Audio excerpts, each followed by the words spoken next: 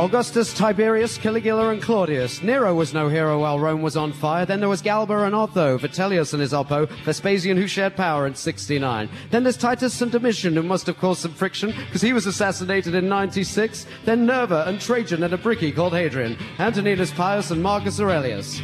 Base.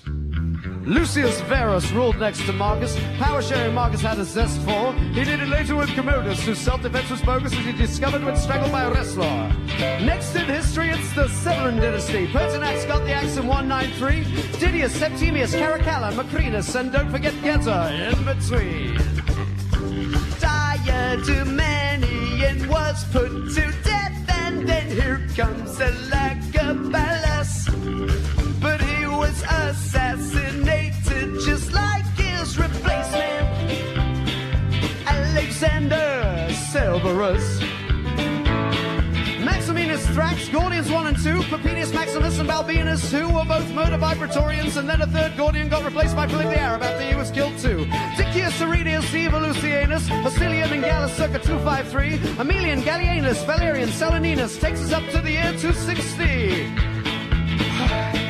Posthumus Marius, Victorianus Tetricus ruled the Gallic Empire, while Claudius was Illyrian like Quintilius and Aurelian. Tacitus took over in 275. Then it's Florianus, Probus and Carus, killed by lightning, but there's some debate. Then Carinus with Numerian, Diocletian with Maximian, and those last two had to abdicate. Constantius Chlorus, Severus II Galerius, Maximian makes a comeback round 308, Licinius shed power with Maximinus Dire, Maxentius was drowned by Constantine the Great. There's Valerius Valens, Martianus, and then Constantine and Constantius, both I. Constans was slain and Julian was apostate, and Jovian accidentally died. In other news, the Britannic Empire was kind of short-lived, Carausius and Electus, and that's all there is.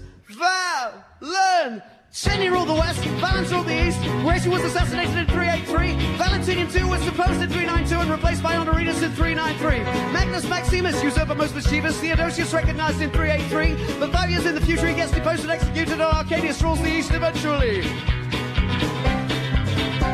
Constantius Valentinian, both Mark III, Petronius Maximus meets a lynch party. Avitus Majorium, this is getting boring, and Livius Severus doesn't rhyme with anything. Anthemius Alibrius, a chap called Glycerius, succeeded in 474.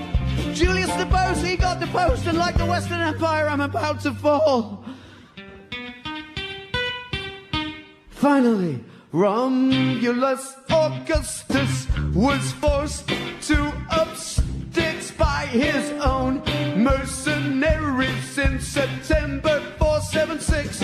I've left out the odd pretender, history will recognize. Keep your Priscus, Attalus, Jovinus, Sebastianus, and don't get me started on the Byzantines. Acta est fabula, Ave!